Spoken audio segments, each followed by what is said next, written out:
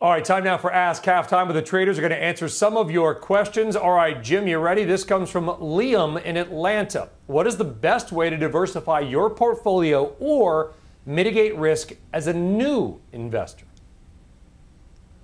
Well, look, this may seem like an overly simple answer, but I'd like you to have a little bit of cash on the sidelines to mitigate risk.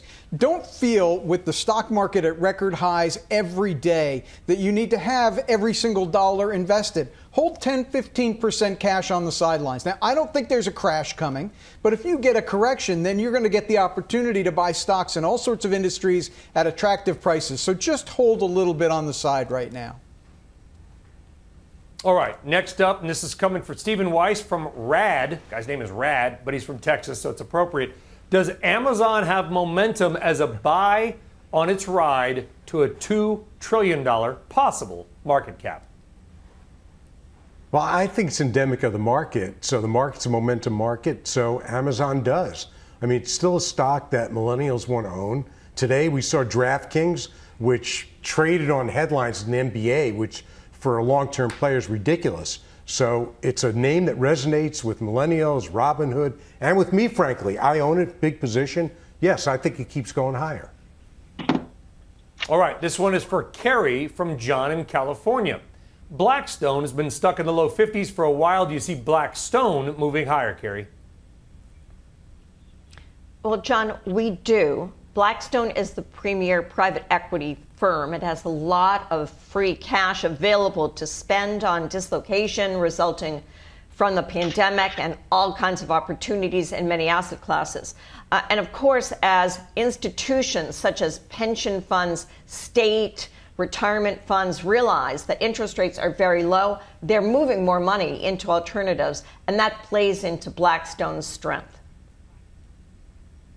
All right, next up for Rich from Ken in North Carolina. He wants to start a position in Abbott Labs, maybe around that COVID test. Rich, what are your thoughts about Abbott? Yeah, we like the stock.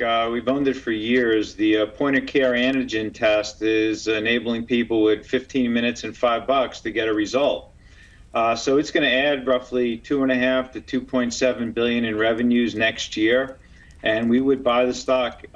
You may want to wait for a little bit of a pullback. It's up pretty big today, but we like the stock. All right, good stuff there. And hey, Stephen Weiss, we got a bonus question for you because there is a big story out there on the TikTok potential ban. Or let's do it. Why isn't anybody talking about China unbanning, is that even a word, Facebook, Google, Netflix, Zoom, or Pinterest? The unban trade. Well, it actually has been a topic of discussion for quite some time. And I don't know why the administration doesn't go for that. I mean, they talk about security issues with TikTok. They are there for sure. But they should also at the same time say, hey, we want to improve the business for our companies, but they're not doing that. It doesn't make any sense. And I don't know why anybody would protest the banning of TikTok because they just don't play fair. Another indication.